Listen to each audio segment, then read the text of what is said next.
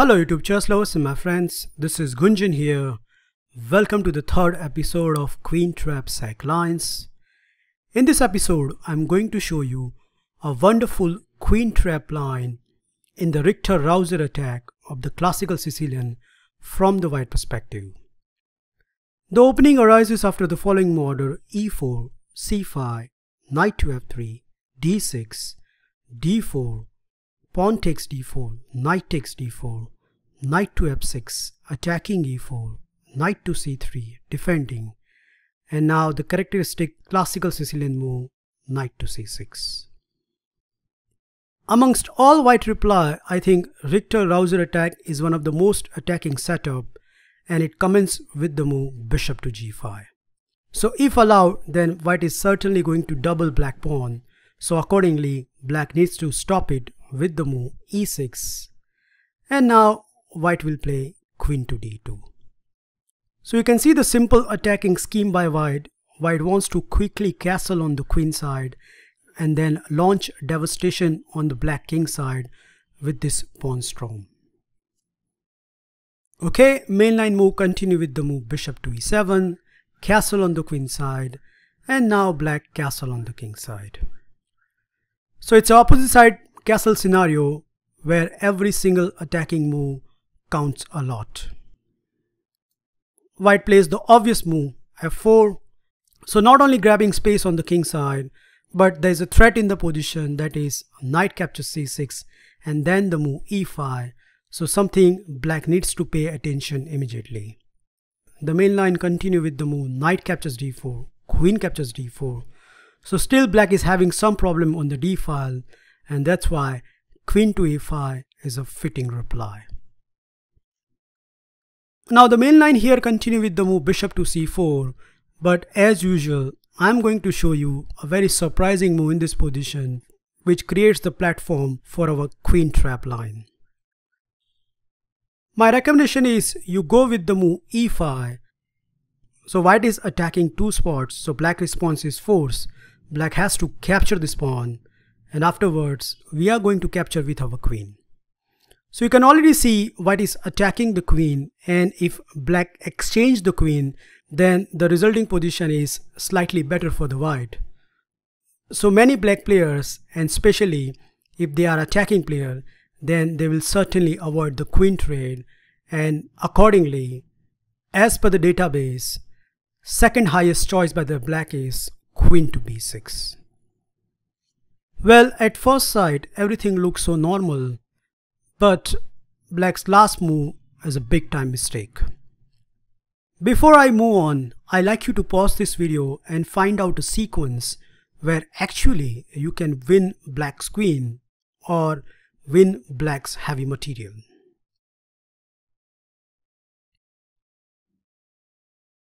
Okay, let's see how accurate your sequence is.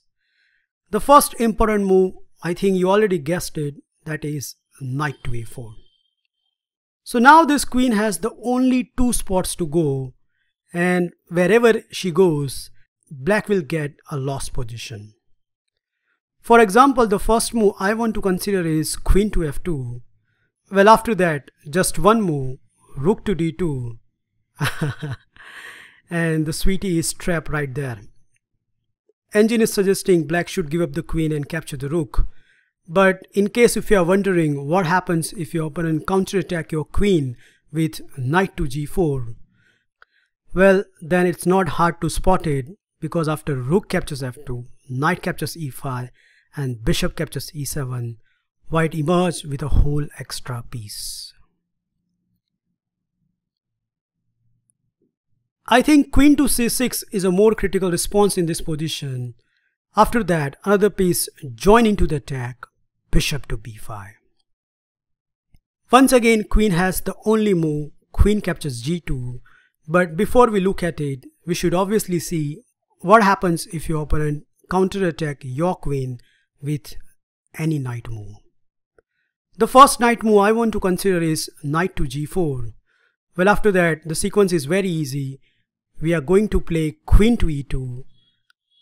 So two pieces are hanging and black cannot save both of them. So after queen to c7, bishop captures c7, queen captures e7, and queen captures g4, white emerged with an extra piece. And instead of knight to g4, if your opponent continue here with knight to d7, then more or less same story.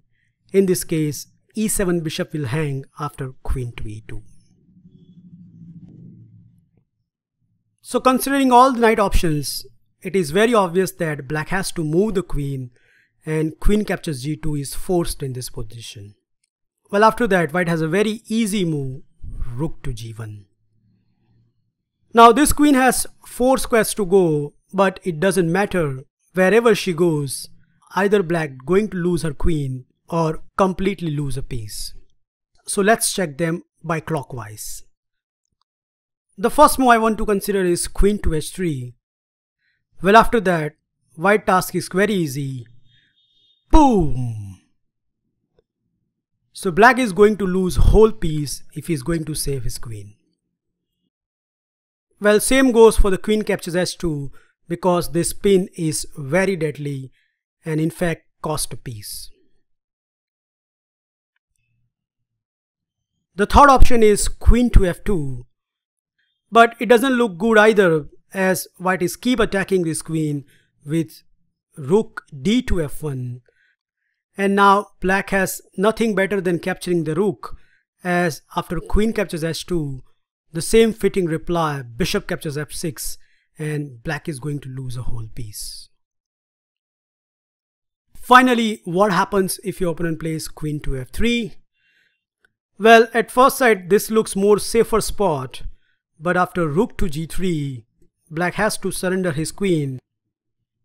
In both the moves, queen to h5 and queen to a4 completely fails to the tactics of bishop to f6, and if your opponent continue with the move queen to f2 now, then after rook to d2, black queen is a complete corner.